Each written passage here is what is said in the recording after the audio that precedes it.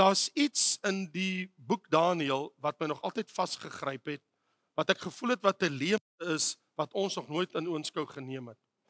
En dit is die geestelike onderwysing in die boek Daniël. In ander woorde, dit gaan nie oor die apokaliptiese, kloue, kliniese verwagting van Bybelprofesie oor die eindtyd.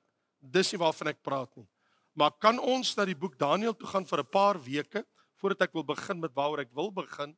En dit gaan oor die geestelike impak van die boek Daniël. Nie vanuit 'n profetiese oogpunt nie, maar geestelik.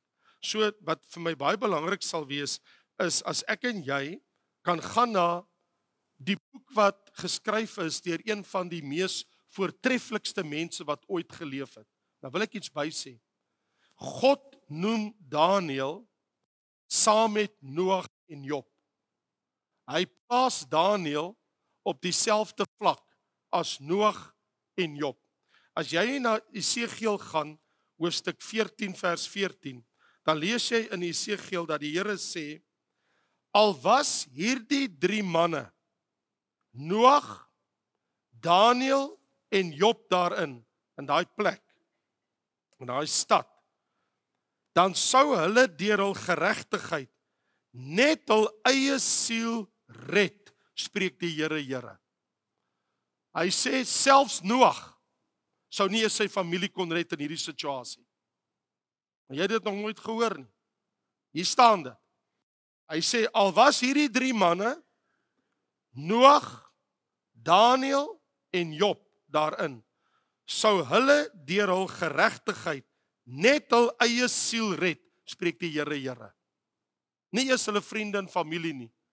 Dat dit so erg is dat God, wat die Here doen is, hy plaas Daniël en Noag en Job op dieselfde vlak. Hy sê net daai 3 manne sou deur hulle geregtigheid net hulle eie siele gered het. So wat die Here hier doen is, hy gee 'n thumbs up vir Noag, vir Job en vir Daniël. So wat ek nou gaan doen is, ek gaan nie die pad van Noag met jou stap nie. Ek gaan ook nie die pad van Job met jou stap nie. Ek wil die pad van Daniël kies, omdat ons so pas kom deur 'n rede oor die eindtyd in Bybelprofesie. Maar met die fokus, en dit gaan nou baie spesifiek wees, op die geestelike onderwysing in die boek Daniël. So, ek sal graag 'n paar hoofstukke wil neem, en uit elkeen vir jou onderwysing gee, so dit sal ons net 'n paar weke besig hou, en dan kan ons dit noem, geestelike onderwysinge in die boek Daniël. Okay? So vriende, kom ek lees vir jou in Daniël, hoofstuk 1, van vers 3 tot en met vers 14. Daarop het die koning aan Aspenas, die owerste van sy hofdienaars, bevel gegee om uit die kinders van Israel, uit die koninklike geslag, sowel as uit die edeles te bring, jong seuns, aan wie geen enkele liggaamsgebrek was nie, maar wat mooi van aansien was, en vernuftig in allerhande wysheid, en in besit van kennis, en insig in wetenskap, en wat bekwaam was, om in die paleis van die koning te dien, om hulle die skrif en die taal van die Galdeërs te leer. En die koning het vir hulle 'n daaglikse porsie bestem uit die spys van die koning en van die wyn wat hy gedrink het, om hulle so 3 jaar lank op te voed, sodat hulle aan die einde daarvan voor die koning kan dien. En onder hulle was uit die kinders van Israel Daniël, Hananja, Misael en Asaria. Maar die owerste van die hofdienaars het hulle ander name gegee. Daniël het hy Beltsasar genoem, Hananja Sadrag, Misael Mesach en Asaria Abednego. En Daniël het hom voorgeneem om hom nie te verontreinig met die spys van die koning of met die wyn wat hy gedrink het nie. Daarom het hy die owerste van die hofdienaars vergunning gevra dat hy hom nie hoef te verontreinig nie. En God het aan Daniël guns en barmhartigheid verleen by die owerste van die hofdienaars. En die owerste van die hofdienaars het aan Daniël gesê, ek vrees my Heer die koning, wat julle voedsel op julle drank vasgestel het, want waarom moet hy sien dat julle aangesig meer vervalle is as die van die jong seuns wat van julle leeftyd is, sodat julle my hoof by die koning met skuld sou belaai?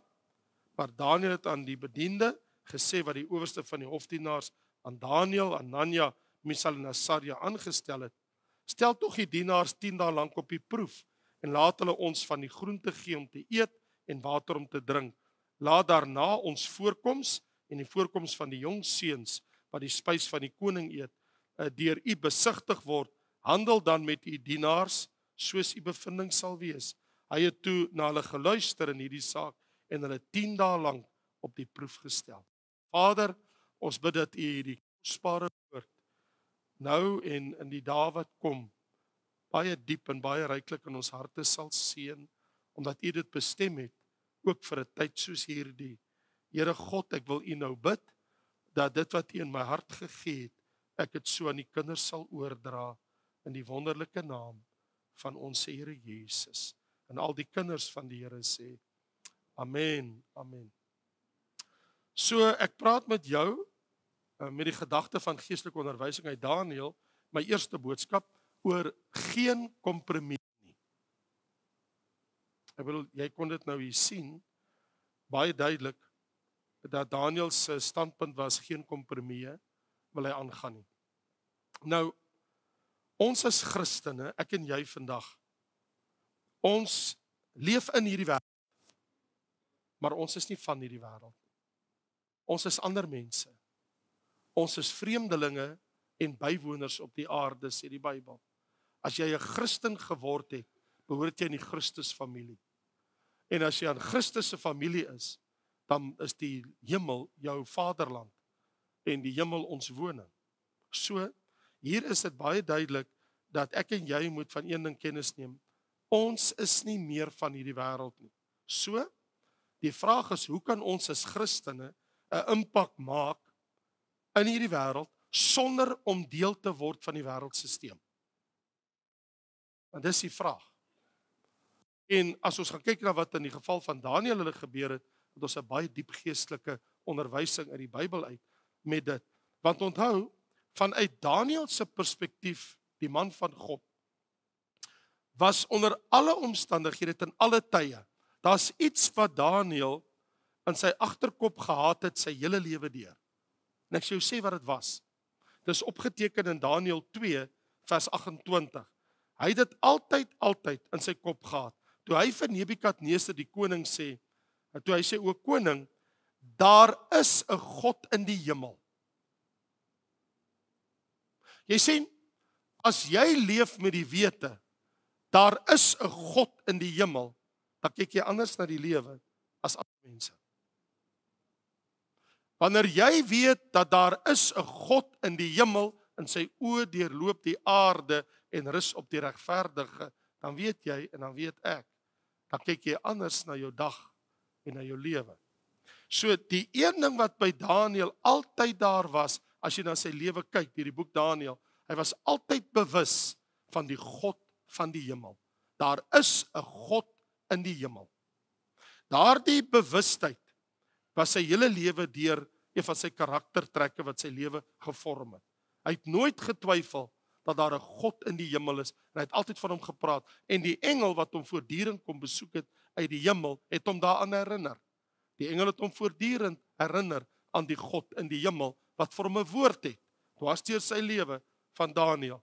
So, hier in hoofstuk 1, vind ek en jy iets wat ons eintlik maar weet, ons almal. En dit is, daar was maar nog altyd druk op God se kinders om kompromieë aan te gaan. Om jou lewenstyl by die wêreld aan te pas. En wanneer ek sê 'n kompromie aan te gaan, dan bedoel ek, daar's nog altyd druk op God se kinders om hulle heiligheid, want jou heiligheid is jou toewyding aan God. In ander woorde, dit is jou afsondering vir die Here, jou hart. Dit is die interne binneste van jou lewe wat jy vir God gee. Dat hy beheer oor jou lewe het en hy is jou God. Daardie bewustheid beteken vir my en jou dat ons het 'n situasie waar my heiligheid wil die duiwel hê en die wêreld, ek moet kompromiteer. Ander woorde, ek moet afstand doen van sekere baie belangrike beginsels en standpunte in my lewe. So, kom ons gaan kyk na Daniël, hoe hy dit hanteer het, en sodat ek en jy daaruit kan leer. Want die boek is tog sekerlik ook vir ons geestelike onderwysing. Nie net vir ons oor Bybelprofesie te leer nie, maar ook geestelik hoe ons onsself moet laat geld in die wêreld waarbinne ons lewe. Daniël kom uit 'n situasie van godsdienstopvoeding en hy's toe na 'n vreemde land met 'n vreemde taal in 'n hele vreemde situasie. So, ten eerste wil ek let op die druk op die heiligheid van Daniël om te kompromiteer. Want die versoek was dat hulle moet die spys en die wyn van die koning, hulle moet sy spys eet en hulle moet sy wyn drink. Nou, laat ek eers hier 'n opmerking maak. Die Joodse tradisie het dit dat Daniël en sy vriende, dat hulle kom, onder andere Daniël in elk geval, omdat hy kom uit die stam van Juda uit, hy kom uit die nageslag van koning Jehiskia.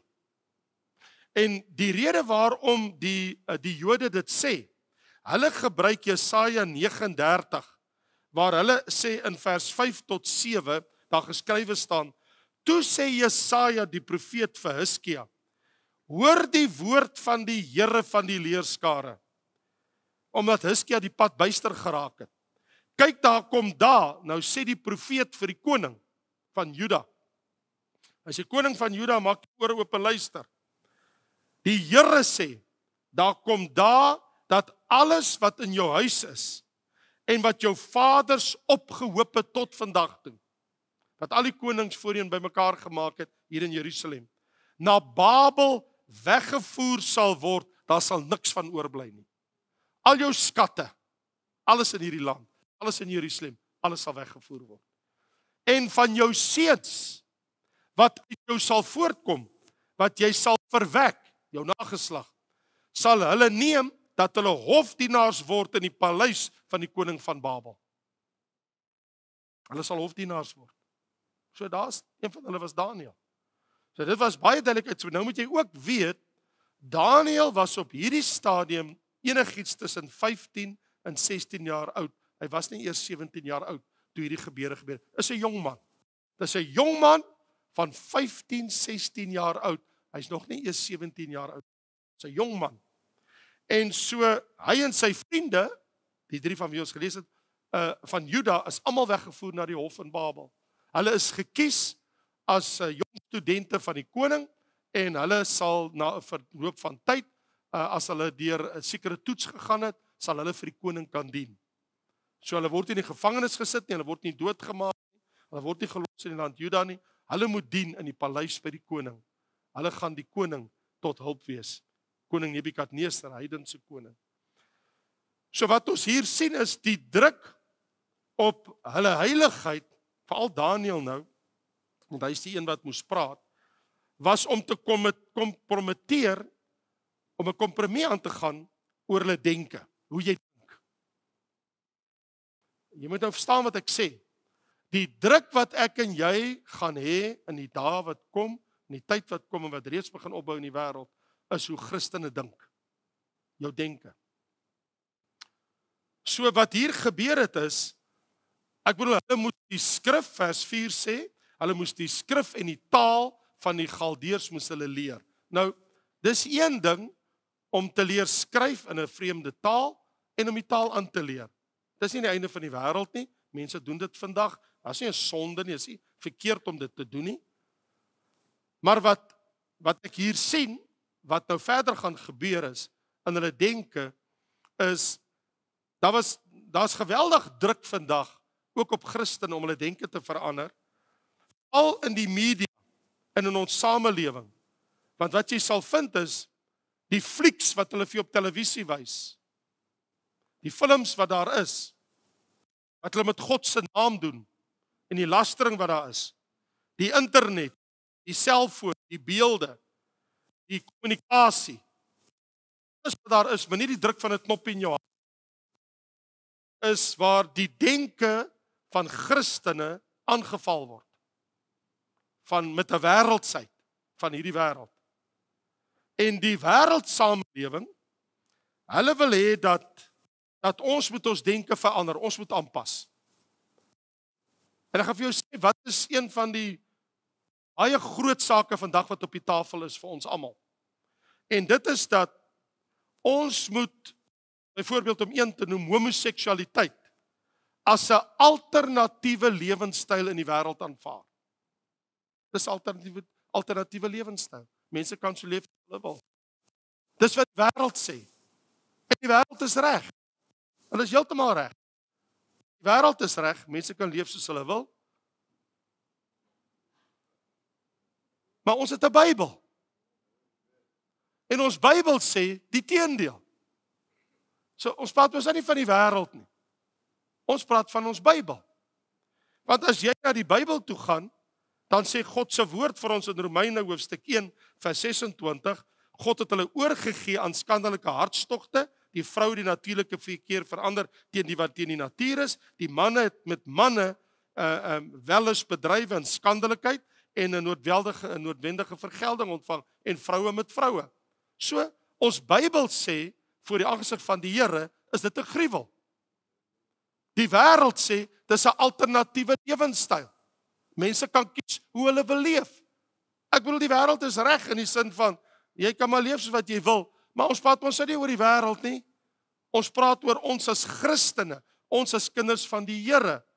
Ons wat nie wil 'n kompromie aangaan met die woord van God en met die Here in ons lewe, kan mos nie by die wêreldse siening inval nie.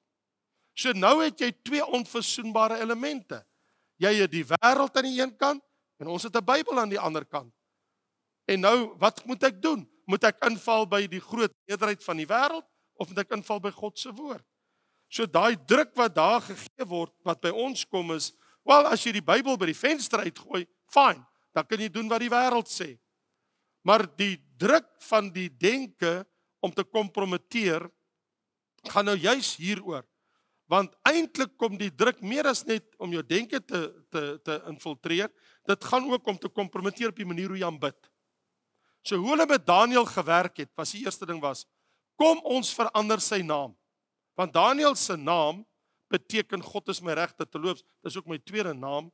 My ma het my genoem Raymond Daniël Lombard. So ek weet wat ten minste wat my naam beteken. So Daniël, wat beteken God is my regter, hulle het sy naam verander na 'n Babiloniese god. Nou, omdat Daniël as 'n jong man moes afstand doen van sy naam, beteken dit dat hy moet daai God agterweë laat wat aan sy naam gekoppel is. So in ander woorde, die Babiloniërs verander sy naam in 'n poging om hom te laat vergeet wie die een ware God is. En daardeur sy manier van aanbid te verander. Maar wat verbasend is, dwars deur die boek Daniël sou die konings hom altyd op sy werklike naam noem, Daniël. Ongeag wat hulle probeer verander het. Luister mooi.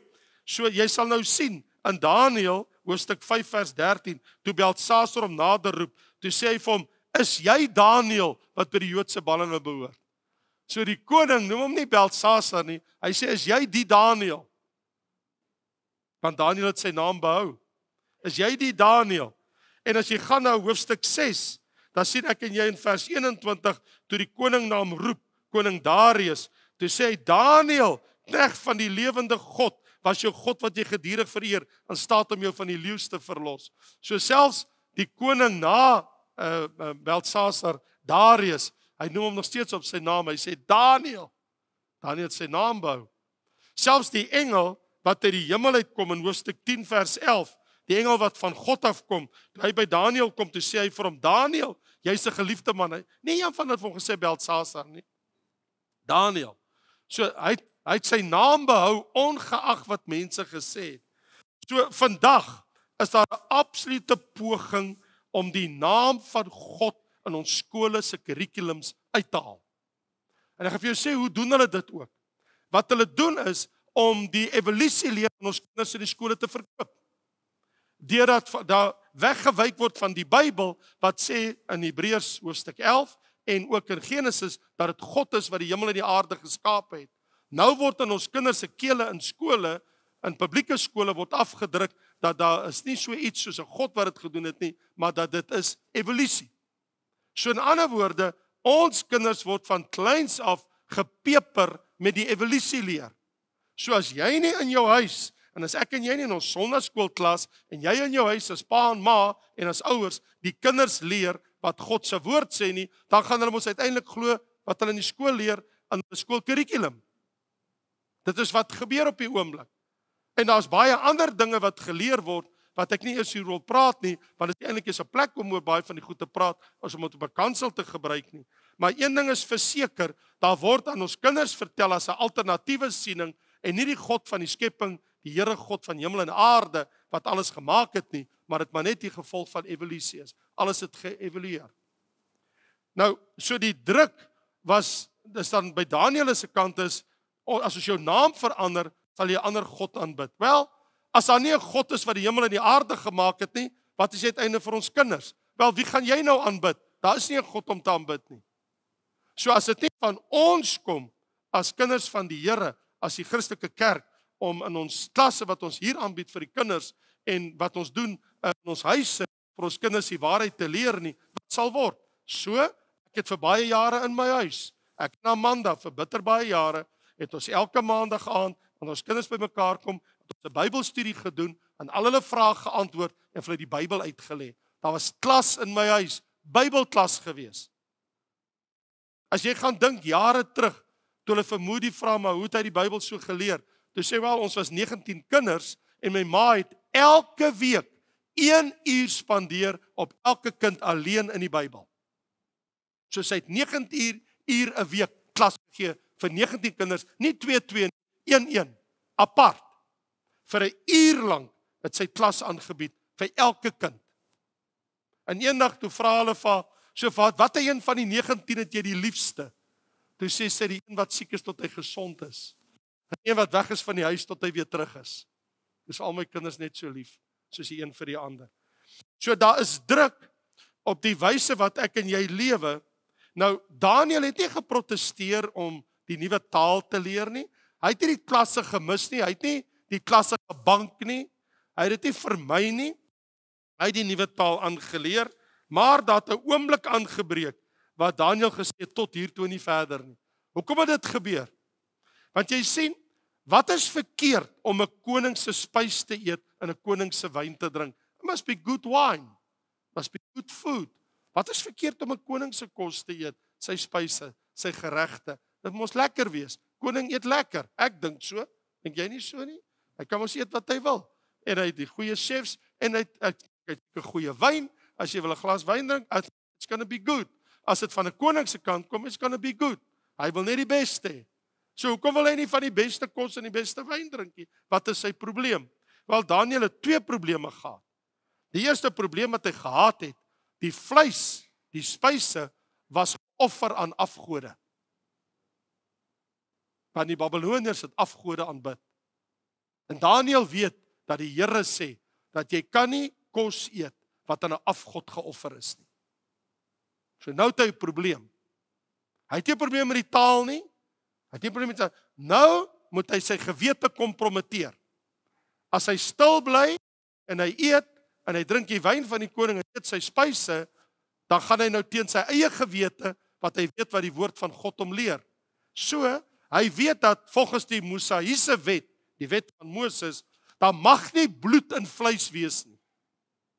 Jy mag nie bloed drink nie. Jy mag nie bloed drink. Dis kom die sataniste altyd wil hê dat die mense wat in sataniste is, moet bloed drink. Dis deel van hulle kultuur.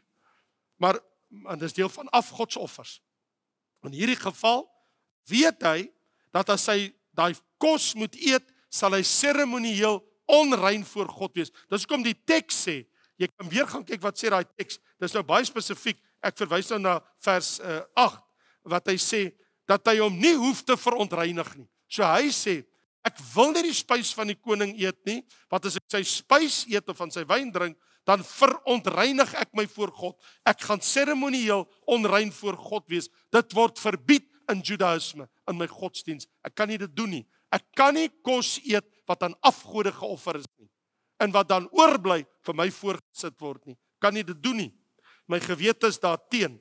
En natuurlik die feit dat die voedsel, dat dit nie kosher was nie, dat daar bloed in was, en die tweede ding, dat dit aan afgode geoffer is, beide was vir hom onaanvaarbaar. So in sy gewete wil hy nie 'n kompromie aangaan om die voedsel wat aan gode geoffer is, om dit te eet nie. Nou wil ek net vir jou sê, dis nie 'n vergissing nie, dis 'n realiteit. In Openbaring, hoofstuk 2, het die eerste kerk van Jesus Christus, die vroeë kerk, het presies dieselfde probleem gehad. In Openbaring 2, vers 14, ek het enkele dinge teen jou, dat jy het mense wat vashou aan die leer van Biliam, en wat afgodsoffers eet. So hy sê, daar's mense in die gemeente, wat mense toelaat en leer om afgodsoffers te eet. In ander woorde, om kos te eet, wat aan afgode geoffer is. Binne die gemeente, hierso in die gemeente van Pergamus. En die Here sê, ek het dit teen julle kan nie dit doen nie. Nou moet ek vir jou sê, as jy enigiets weet van die kerkgeskiedenis, sal jy weet uit hoofde van Handelinge, hoofstuk 15, dat een van die baie belangrike besluite was, met die apostels en die kerk van Jesus Christus. Ander woorde, waar is die streep vir my en jou getrek? Wat ons moet iets eet of drink. Waar word die streep getrek? Wel, hier word die streep getrek. Handelinge 15. Want die Heilige Gees, vers 28, en ons het besluit om geen las op julle te lê nie, as hierdie noodsaaklike dinge. Julle moet julle onthou van afgodsoffers. Jy mag nie afgodsoffers eet nie. En van bloed. Mag nie bloed drink nie. En van wat verwrig is. Aan ander woorde, om iets te eet wat verwrig is en wat nie oopgesny is, dat die bloed kan uitvloei, dat die dier heeltemal kan uitbloei nie. So, en ek het gesien aan ander lande in die wêreld waar ek was, in die Verre Ooste, waar hulle 'n dier van binnekant af sny, hulle wil nie hy moet hom uitbloei nie. Wat hulle 'n opening maak, hulle hand indruk en sny sy keel af in die binnekant. Ek het gestaan en kyk hoe doen hulle dit. So, ons word verbied. En so wat Daniël betref is, en dit was die besluit geweest dat ons wat heidendom is, ons wat gered is uit die heidendom, ons kan nie offers eet wat aan afgode geoffer is nie. So as jy in Indië kom of jy's by 'n Hindoe tempel, jy loop daar rond en jy sien dit, jy kan nie van die kos en die goed daar eet nie, want alles word aan die afgode geoffer. En dit is miljoene mense. Daar is etlike biljoene mense in die wêreld wat dit doen. Vir hulle is dit alledaags. En ons word verbied om aan sulke praktyke betrokke te wees. Net om 'n voorbeeld te gebruik, so dit was die een gebied van kompromieë. Nou daar's baie ander. Dink vir 'n oomblik daaroor, die krag van persoonlike heiligheid. Want nou, wat 'n impak het dit op iemand? As iemand byvoorbeeld sal besluit, maar ek gaan nie dit doen nie. Want ek bedoel, toe Daniël weier om sy persoonlike heiligheid voor God, sy afsondering aan die Here, sy hart wat aan die Here behoort, sy lewe wat hy geweet het aan God behoort, om dit nie te kompromiteer nie. Toe hy mos nou geweet hy loop gevaar. En sy vriende het geweet hulle is in dieselfde situasie soos hy. Wel, ek het vir jou 'n stukkie nuus dat Daniël daai eerste besluit van hom om nie kompromie aan te gaan nie, het sy hele lewe omgedra. Ek wil vir jou iets wys. As jy gaan na Daniël hoofstuk 1 en jy gaan die heel laaste vers, dan staan aan die laaste vers, en Daniël was daar tot die eerste jaar van koning Kores. Wag 'n bietjie, moet dit by verbygaan nie. Wat beteken dit? Hy was daar tot die eerste jaar van koning Kores. Wat beteken dit in jou Bybel? Kom ek jou vertel as jy nie geweet het nie. Dit beteken van koning Nebukadneser, die eerste koning wat Juda in ballingskap weggevoer het. Daniël het geleef in sy tyd en hy het nie kompromieë aangegaan nie. Right. Ook nie sy gebedslewe. Toe hulle van sê, maar hy mag nie tot God bid. In Daniël 6 het hy net aangegaan. Maar hier's die punt. So Daniël het dit deurleef, deur die tyd van koning Nebukadneser. Toe is Nebukadneser dood. Toe is Daniël nog steeds in die paleis. Toe kom Belsasar. En Daniël het Belsasar verbygeleef. En na Belsasar, toe kom koning Darius in Daniël 6. En hy het geweet Daniël is 'n regverdige man en hy wou hom oor sy hele koninkryk aanstel. En na Darius toe kom koning Kores. In ander woorde, Daniël se getuienis was voor 4 konings. Tot by die 4de een.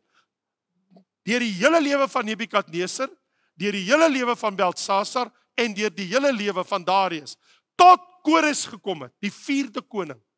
So Daniël se onberispelike lewe, wat hy besluit het en hoe hy God gedien het en nie kompromieë aangegaan het, het oor die tydperk van tot die 4de koning gestrek. Want die Bybel sê tot die eerste jaar van koning Kores. Want hier's 'n belangrike ding.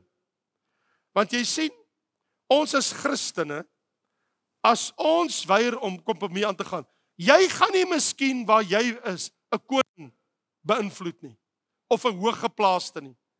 Jy's miskien in 'n posisie waar jy skuur skouers met presidente, of met staatsamptenare, ministers, of hooggeplaastes, soos 'n Daniël in die paleis van die koning nie. So jy kan nie hulle beïnvloed nie. Wat jy doen en wat ek doen, het geen invloed by hulle nie. Hulle weet nie eens wie ons is nie, hulle ken ons nie ons name nie. Wat staan nog dat hulle weet wie en wat ek en jy doen. Maar hier is die ding, sy persoonlike toewyding aan die Here het sy 3 vriende beïnvloed. Vir Sadrag, Mesach en Abednego. Want hulle was net 'n rukkie daarna, was sy 3 vriende in 'n situasie in Daniël hoofstuk 3, waar die koning vir hulle sê, hier in die dal Dura, julle 3, julle vriende van Daniël, val neer en aanbid my beeld. As julle dit nie doen nie, word julle in die vuuroond gegooi. Maar nou is hulle klaar op die plek waar hulle wil nie 'n kompromie mee maak nie. En ons lees daar staan, hy sê, as julle bereid is om neer te val, vers 15 van Daniël 3, in die beeld wat ek gemaak het, aanbid, goed so nie, sal julle in die vuuroond gegooi word. En wie is die God wat julle met my hand uit kan verlos? Hulle sê, o koning, ons het nodig om nie te antwoord nie. As ons 'n God wat in staat is om ons te verlos, sal hy ons uit die brandende vuuroond verlos. So nie, ons sal nie u gode dien nie. Maak wat u wil. Nou, hier is die storie. So Daniël se lewe van nie 'n kompromie aangaan, het sy 3 vriende beïnvloed. Daar is mense wat na jou kyk. As mense wat kyk hoe ver is jy bereid om te gaan en wat jy doen. Mense kyk na jou. Hulle kyk na jou lewe. Glo vir my. Mense se oë is op ons. Hoe ver is ons bereid om kompromieë aan te gaan? Of om te weier dat ons gaan nie 'n tree verder wat dit betref nie. Daar was druk op hulle uitgeoefen en toe hulle geweier het, toe word hulle gedreig. Wel, wat gaan ek en jy doen? Want ek wil nou vir jou iets sê. Binnekort gaan honderde miljoene mense, ek sê, luister wat ek vir jou sê, honderde, duisende van miljoene mense, honderde, duisende, miljoene mense, etlike biljoene as jy dan so wil stel, gaan geforseer word om die antichrist te aanbid, hulle knie voor die antichrist te buig, om sy beeld te aanvaar. Openbaring 13. En as hulle weier om dit te doen, word hulle gedood. Hulle koppe word afgekap. En die Bybel leer vir my, daar gaan honderde miljoene van hulle, gaan die antichrist volg. Die mens sal baie goue kompromie aangaan, wanneer hy beïnvloed word. Maar ek wil jou terugneem na Daniël toe. Ek wil jy dink vir 'n oomblik daaroor. Hy het nie toegegee aan enige kompromie sy hele lewe deur, en hy het geword oud, tot in sy laat 80's, tot in die begin van sy 90's, en nooit in die Bybel sal jy lees, dat hy 'n kompromie aangegaan het. Hy het gestaan by wat hy geweet het, is reg en verkeerd in die oë van die Here. Wel, hy is die enigste een nie. Daar's Josef, 17 jaar oud, wat jy sy broers verkoop is in die Midianiete. Hy het hom verkoop aan 'n hofdienaar van die koning van Egipte, by Potifar, en by sy huis, en toe wil sy vrou met hom in die bed klim, en hy sê vir haar, maar ek kan nie dit doen nie, want jy's 'n getroude vrou, en julle weet almal wat daar gebeur het, in die geval van Josef. En hy het net eenvoudig geweier, hy het gesê, hoe kan ek dit doen, en voor God so groot sonde doen, want u is 'n getroude vrou. Jou man het vir my alles in die huis gegee, ek kan enigiets eet en drink en doen wat ek wil in sy huis, ek kan in en uitkoms wat ek wil, behalwe jy, want jy is met hom getroud, jy is sy vrou, ek sal dit mos nooit doen nie. En omdat hy geweier om dit te doen, om hy kompromie aan te gaan, toe word hy in die tronk gegooi. As jy in die tronk moet beland, omdat jy weier om 'n kompromie aan te gaan, so be it. Beland dan in die tronk. Wat van Stefanus, die eerste martelaar? Toe hulle vir hom sê, jy moet jou mond hou, toe sê hy, maar ek sal nie stil bly nie, kom ek vertel julle van Jesus, toe stenig hulle hom. 'n Jong man, die Bybel sê, 'n jong man. Maar wat van Paulus? Hy is oorlede in sy 60's. Hy was in sy 60e jare toe hy dood is. Paulus het die kompromieë aangegaan nie. Wat van Ester en Mordegai? Wat van Nehemia? Ek kan vir jou baie in die Bybel noem. Ek en jy het baie, ons het 'n Bybel, ons almal 'n Bybel. Jy het baie voorbeelde van God se vroue, God se manne, wat geweier het om kompromieë aan te gaan. En ek wil vir jou vandag sê, geen kompromie in hierdie wêreld moet ek en jy voortoe gee nie. As kinders van die Here moet ons staan by die woord van die Here. Want jy sien, wie van julle kan nou vir my so, hoeveel dae leef jy al op die aarde? Kan ek enig iemand hier vra? Is enig wat my kan sê? Asseblief, enig iemand? Kobus, hoeveel dae is jy oud? Maar jy weet nie. Weet jy nie so oud as jy nie? Broer, hoeveel dae is jy oud? Sê vir my. Hoeveel dae is jy oud? Jy weet nie. Want ons tel nie ons lewensdae nie. Ek wil vra vir jou, hoeveel jaar is jy oud? Jy die antwoord. Ons tel ons jare, maar nie ons dae nie. Maar God se woord sê, leer my om my dae so te tel, dat ek 'n wyse hart mag bekom. Ons tel nie eers ons dae nie. You go home. Gaan werk jy uit, hoeveel dae lewe jy al?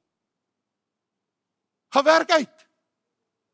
Want jy sien, ons nommer ons jare, ons het 'n getal, maar nie ons lewensdae nie. Wel, maar jy leef nie jaar op 'n slag nie, jy leef 'n dag op 'n slag. So, laat ek en jy 'n dag op 'n slag weier om kompromieë aan te gaan. En dan word dit maande, en dan word dit jare, en jy kan jou lewe lei, en God behaag ek en jy met ons lewe. En weier om kompromieë aan te gaan. Ons dink nie in terme van weke, maande en jare nie. Ons leef ons nie weke, maande en jare op 'n slag nie. Ons leef een dag op 'n slag. En elke dag, dan is die besluit, Here, U is eerste, U is die koning. Dis wat ons hier gesing het. Nou hoor ek hoe sing Wilna en sit nie hulle almal hier voor en sê hulle, U is die koning, en U is ons koning, en aan wie kan ons, wat kan ek hier bring? Except my hallelujah. What can I offer to my king? Ek sal jou sê, wat kan jou koning offer? Offer jou koning 'n hart wat geen kompromieë aangaan nie. That's the way to serve God. Wat jy in jou hart oortuig is, wat God in sy woord vir jou sê, dat jy daarvolgens lewe. En nie voor die wêreld ons knie buig nie. Dat ons weier. Net soos wat Daniël gesê het, ek eer die koning, mag die koning vir ewig lewe, maar daar is 'n God in die hemel. Hy is bo kan die koning. En ek wil vir jou sê, dat die druk is op ons as Christene. Dit gaan in ons denke wees. Jy moet anders dink. Hierdie woke movement, jy weet nie of jy he of she is nie. Jy weet nie of jy 'n man of 'n vrou is nie. Maar as jy nie weet nie, ek sal jou help om te weet. Kom praat met my en ek sal jou help. Ons sal gou uitvind wie wat is jy. I can really help you, as jy in twee is. My probleem is, dit maak my benoud, dat die wêreld wil hê, dat ek en jy moet aanpas by hulle standaarde. En ek wil nou vir iets sê, hierdie is maar die begin van wat kom in ons wêreld.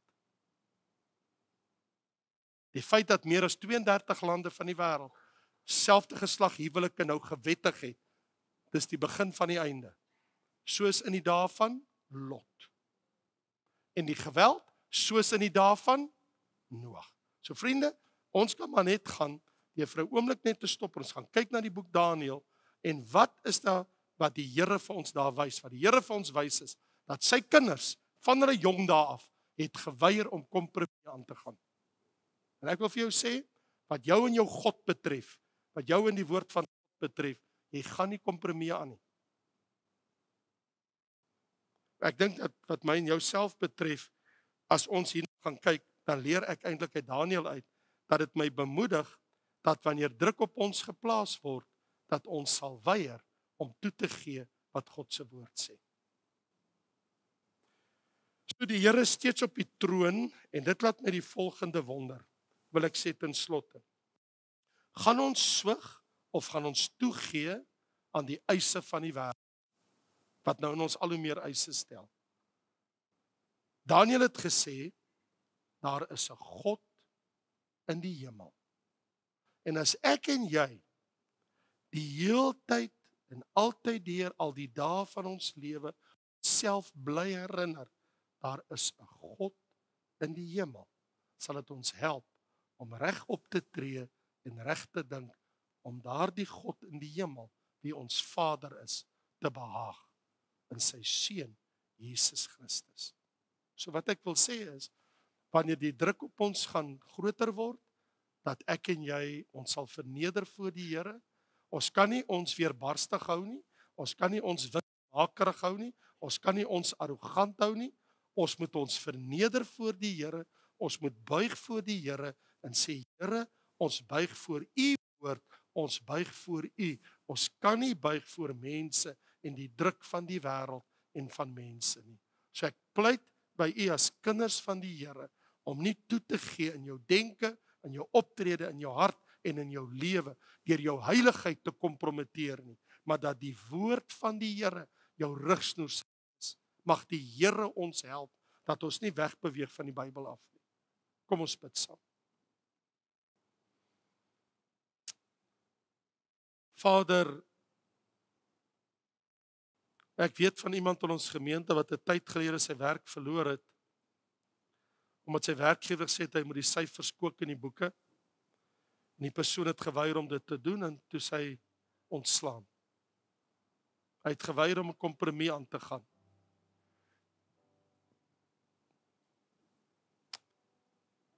Daar is soms 'n prys te betaal, Here.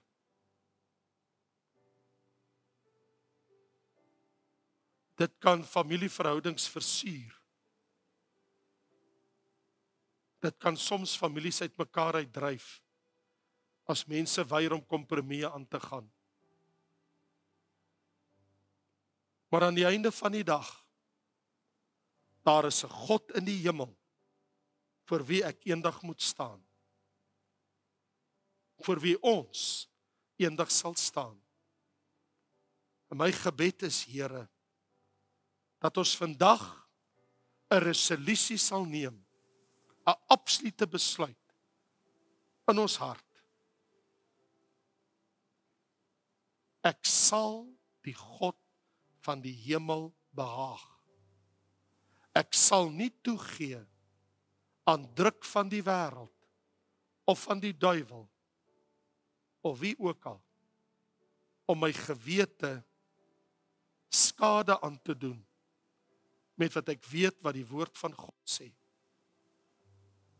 Here, ek bid dat U vir ons die genade sal gee, die liefde in ons hart en 'n diepe afhanklikheid en 'n nederigheid van die God van die hemel, wat ons besef dat die wêreld daar buite raak al hoe donkerder en mense se duister bedoelinge raak al hoe erger. En dat die druk opbou teen die kerk van Jesus Christus. En vandag wil ons net bid en sê, Here, help U ons om toegewyd aan U te lewe. Kosbare naam van Jesus Christus. Ons offer ons hart, ons offer ons lewe. Help ons, Here, om U te behaag en nie onsself nie. Dit bid ons in Jesus kosbare naam. Amen.